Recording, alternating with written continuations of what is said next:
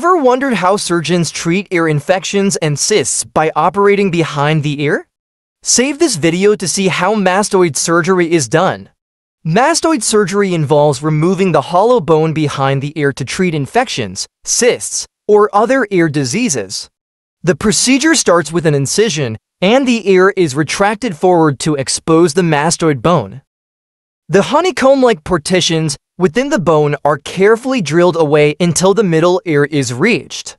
Throughout the procedure, key structures are preserved, including the semicircular canals responsible for balance, the bone separating the brain from the middle ear, the sigmoid sinus, a large blood vessel connected to the jugular vein, the chordae tympani nerve which affects taste, and the facial nerve which controls facial movement. This defines a simple mastoidectomy.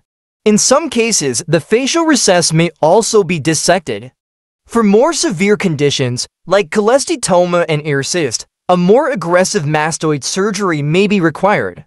In rare cases, the wall between the ear canal and mastoid cavity is removed, and in extreme situations, even the eardrum and middle ear bones may need to be extracted to fully eliminate the disease.